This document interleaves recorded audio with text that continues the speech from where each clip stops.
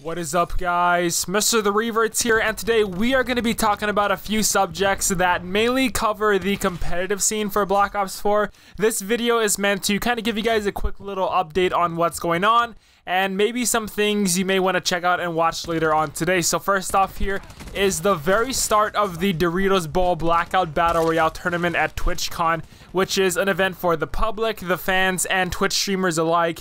And you can all have meet and greets, play video games, do all that kind of good stuff there. Now, some of these players participating in this event are very popular and have quite literally taken over the world as a whole, for like the likes of Ninja, who's taken over the gaming scene and really the world in general.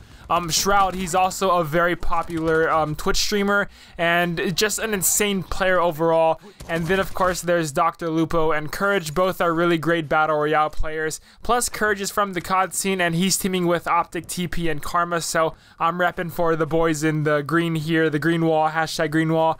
But I don't know, it's going to be tough because both Ninja and Shroud are nasty players.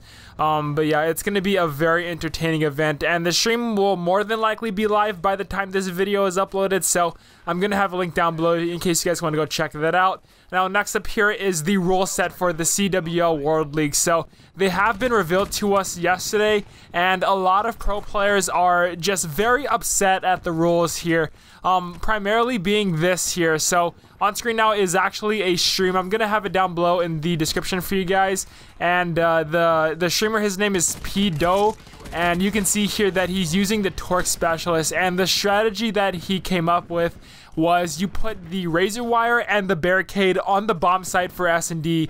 And why this is such a great strategy? Well, because it's gonna take a really long time to completely get rid of those two walls, pretty much. The barricade takes an insane amount of bullets, and as well as the razor wire. And of course the rocket launchers are banned, so you can't really destroy them unless you use your own bullets. So by then though, the round timer will end. So this is a nasty strategy for S&D, and why this is allowed, I have no idea.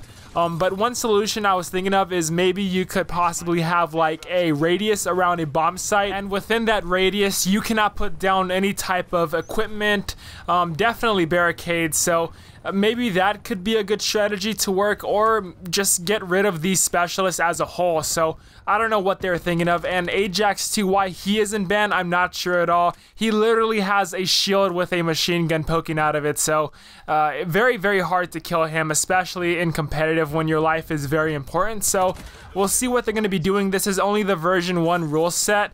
It just has a lot of people over in a frenzy right now in the competitive COD scene. But again, this is only the version 1 rule sets. It's more than likely going to change come December when League Play and the competitive team modes launch.